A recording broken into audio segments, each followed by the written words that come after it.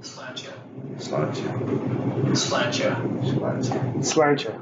Slancha. Slancha. Oh, Slancha. Slancha. Slancha. Cilantro. Slancha. Seaweed. So when you're looking at this one, the camera's at the bottom of the screen. So, Yeah, no, I was watching yours and I don't know when. Was it today? oh, me and Curdy? Curtis. Yeah, that was a couple nights ago. That was Friday night. All right, we'll go ahead and get started. Are you videoing? Didn't tell me it was videoing.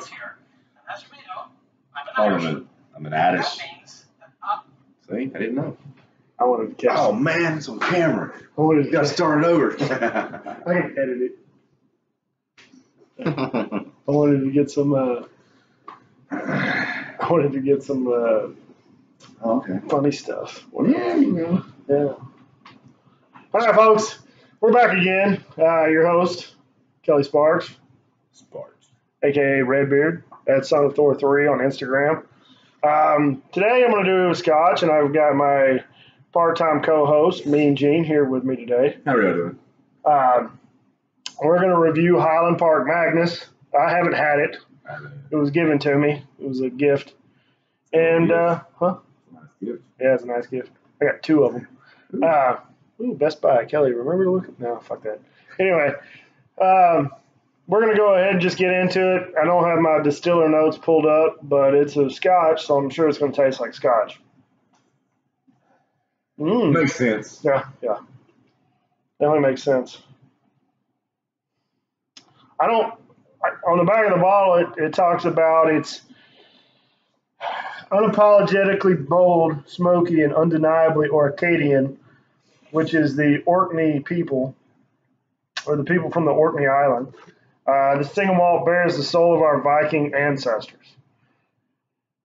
That's cool and all, but you want to bottle this at 40% alcohol and then say this is for our Viking ancestors?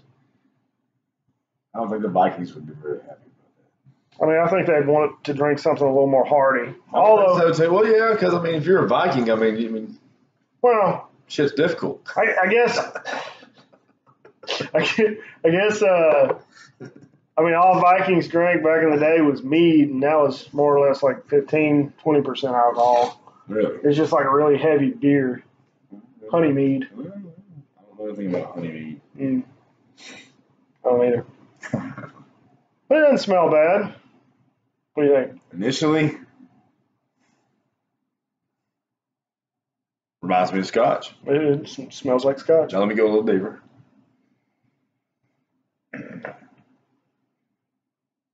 Yeah, a little smoky. I don't smell any Vikings. No, doesn't smell like Vikings. Have you already tried it? Yeah. I get a little bit of leather, hints of leather.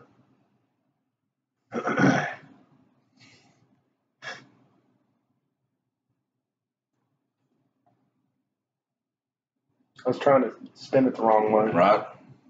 Kind of makes you think of, what was that leather shop over there off of 80?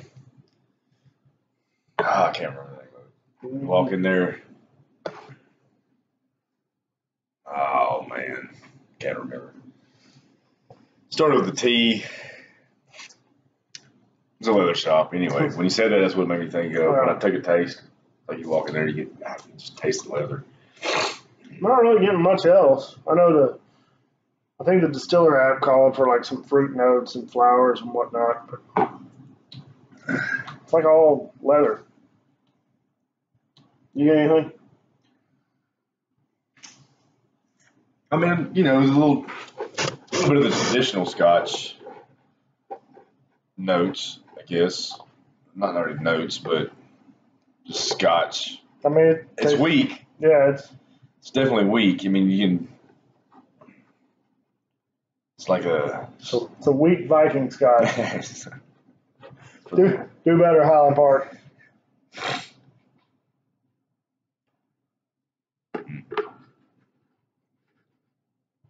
Would I drink it? Yes. Would I buy it? Probably not. I mean, it's okay. I mean, sorry, Magnus or Highland Park.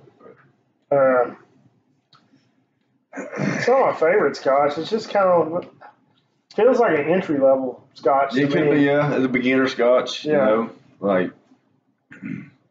How would you compare this to your Johnny Walker Black? It's more, to me, it honestly, it's a little more Scotchy This one is? than Johnny Walker Black. Yeah. But I mean, this is a single malt, correct? Yeah. Okay. Johnny Walker Black is blended, which it can be blended between single malts and single grains. Okay. So single grain is any other whiskey, any grain other than malt. Oh, yeah. Other than malted barley. Malted barley. Information. I mean, it's like I like a beginner Scotch if, you're not really into. It definitely, it's not offensive at all. Not like some of your Lefroy's, Ardbeg, Lagavulin. Just kind of rolls off the tongue. Mm-hmm. Magnus. And it's 40%. Yeah, 40% alcohol. I mean, it's just an okay Scotch. It's okay. It really is. It's an okay. I wonder what their purpose was for. I don't know. I think they're rebranding. Well, it could be their entry level. Now, do they have other Scotches besides this? Yeah, they've got a 12-year-old. They've got a 15-year-old. I know they got an 18-year-old. Okay. Highland Park, yeah. But it could just be their entry level. I'm not sure if I've had a Highland Park before. Have I? Have you? Do you? I don't think so. You want to try the Highland Park 12 or 15? Maybe just out of curiosity to see. I mean, what are they? What's their content?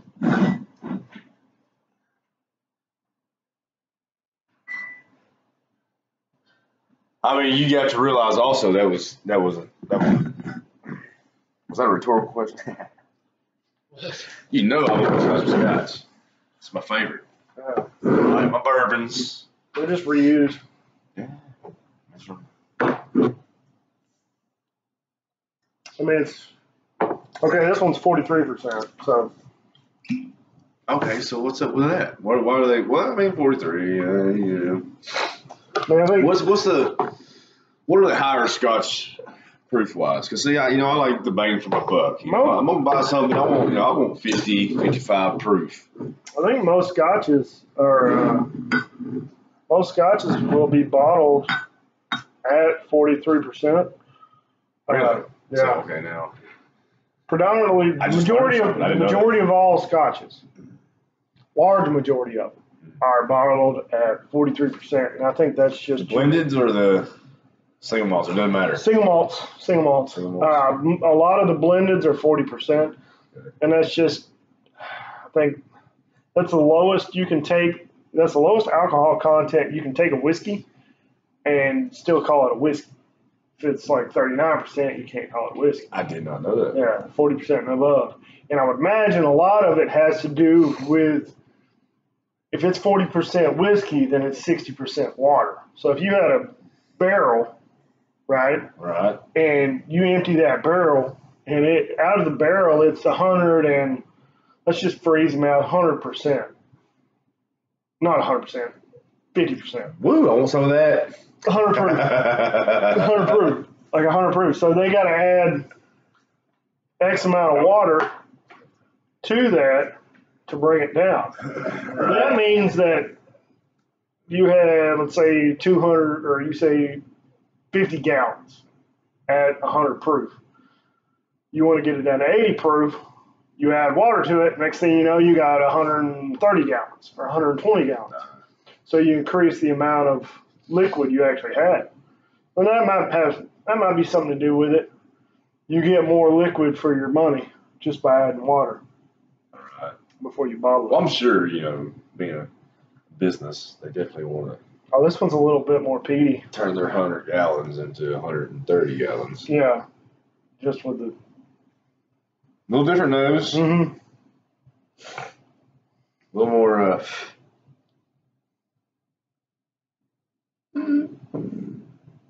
Still scotchy.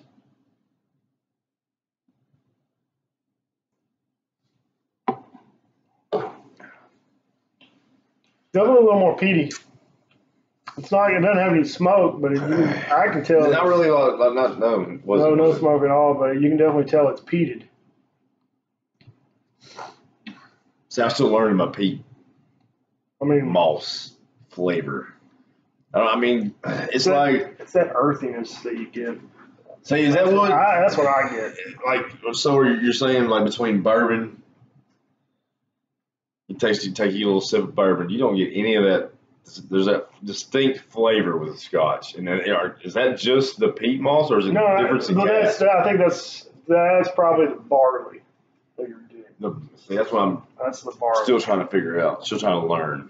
So I think tastes. barley obviously lends a different flavor profile to whiskey than corn does to bourbon and rye does to rye whiskey.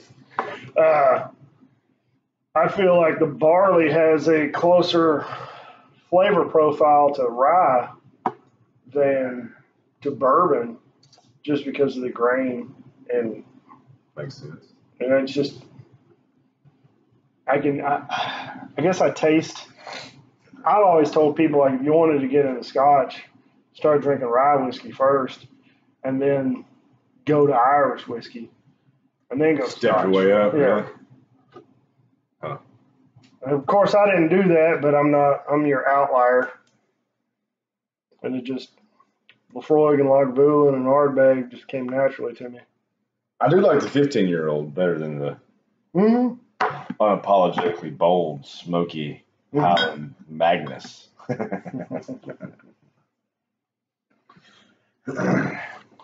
Just, I guess because of the peat, maybe. Could be. I don't know. You never know. I never know. But anyway, they're not bad whiskeys. What do you think? Would you tell people to go out and purchase either one of these, or suggest it? You know, I don't know the dollar amount. I mean, I don't know what they cost. They're probably not cheap. No, probably not. I think you can find better whiskeys for the same price point. I mean, if you're in a bind and pinch in a hurry, and they're out of everything else, and this shit's sitting on the shelf, I mean, grab it. It's not. I mean, it'll work. If somebody gives you one, by all means, drink it. It is. And if it's a gift, drink it. All right. Well, that's it. You guys have a good night. We're gonna drink some more whiskey and take care. 12:50.